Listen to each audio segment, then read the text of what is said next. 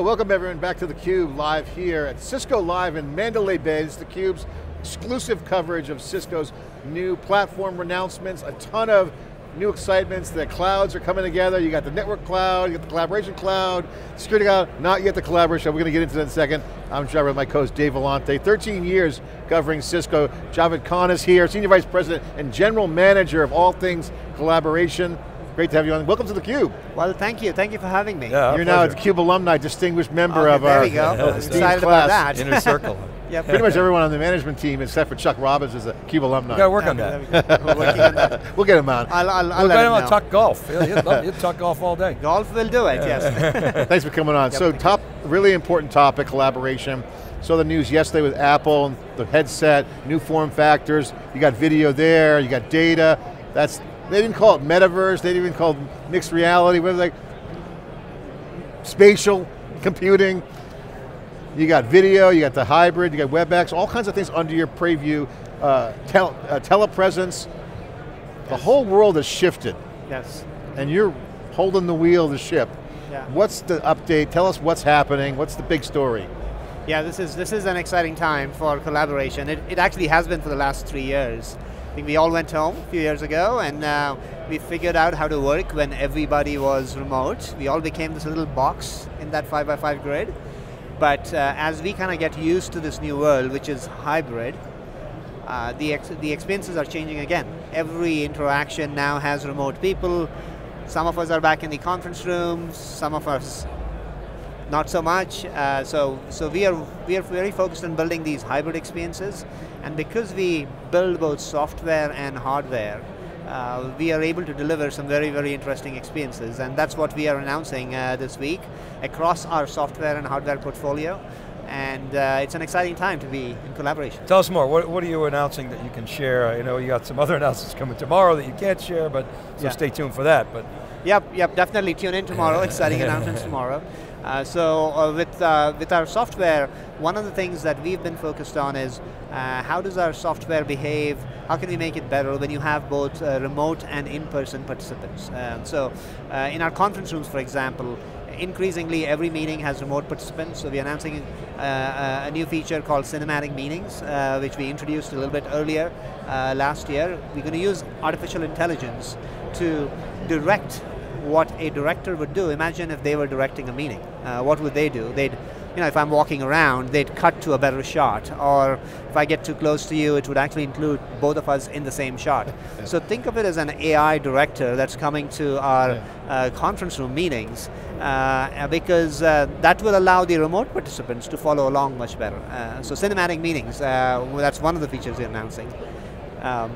The other area we're focused on is we've got partnerships that we are announcing with audio manufacturers. Last year we announced partnerships with Mercedes and Ford. We are taking that further.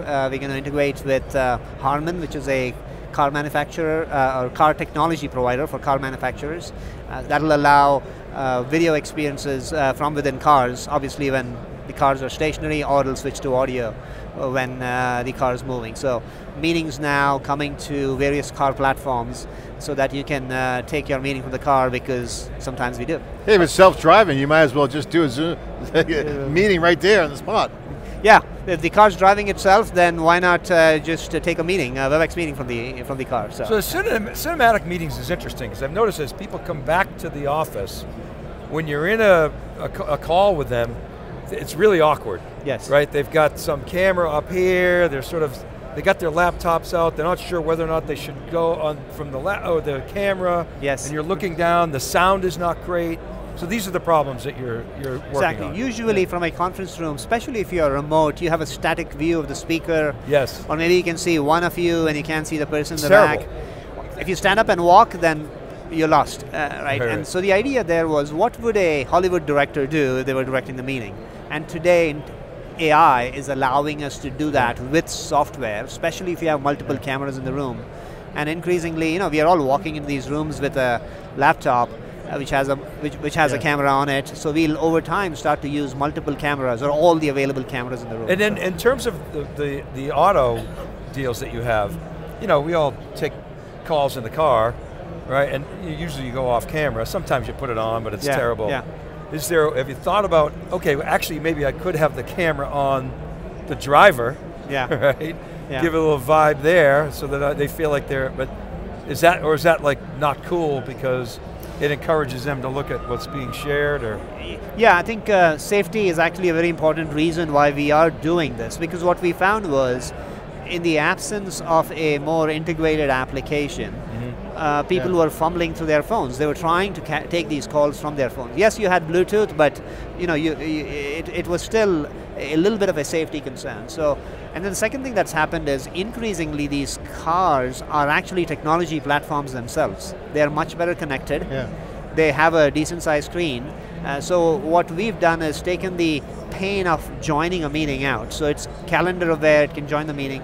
But when you are moving, video is a distraction, so it's going to be off. You're just an audio.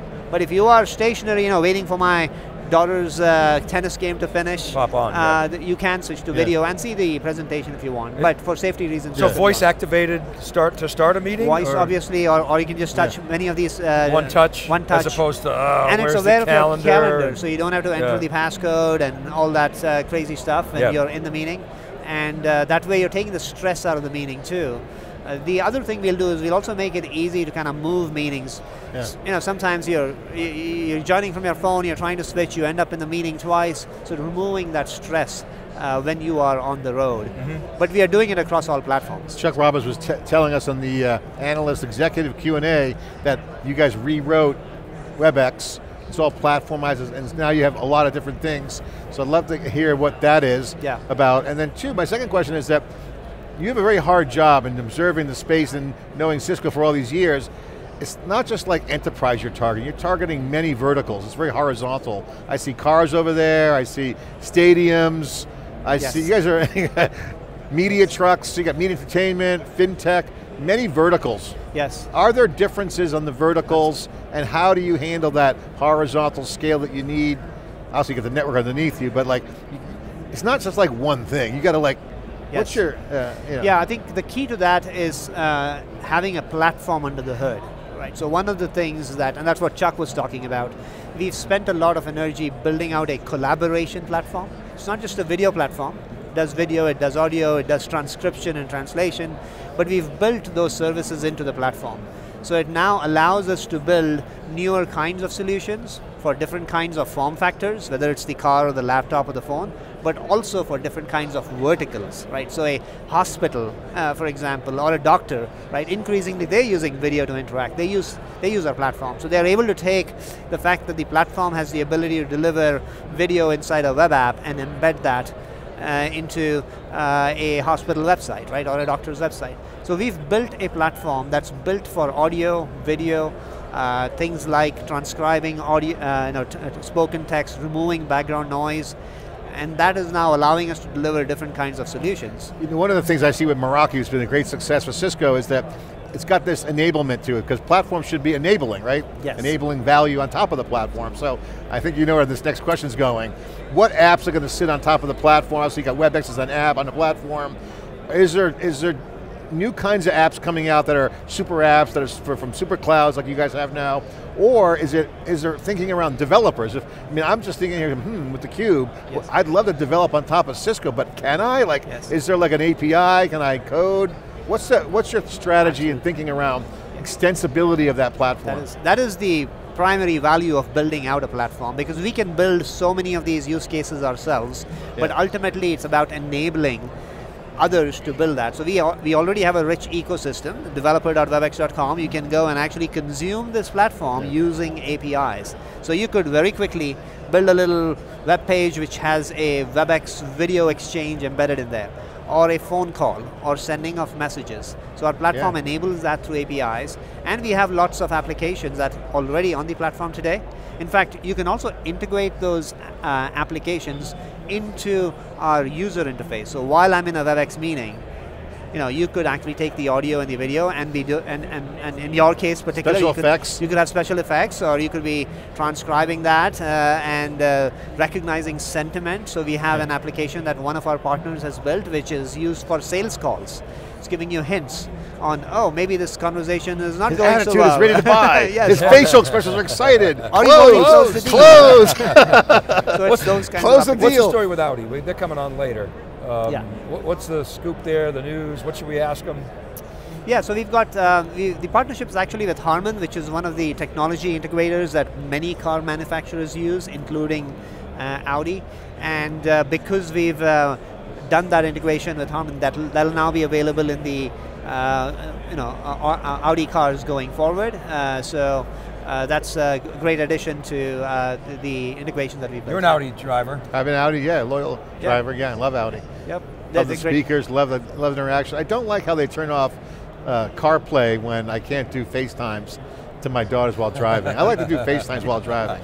It's all about safety. I know I'm a safety. I'm not texting and driving, I'm Yeah. FaceTiming. Okay, so it's like, I put the thing right there. Like, I yeah, but I mean, this comes back down to immersion experience. Like the windows could maybe be a monitor someday. Yeah. I mean, the goggles thing with Apple yesterday really kind of opened my mind to the fact that the content, the consumption environments are changing. Certainly you have different footprints, yes. media entertainment, stadium environments, but the software, the users, yes. that is going to have more environments. So I'm just thinking, what does that mean for collaboration?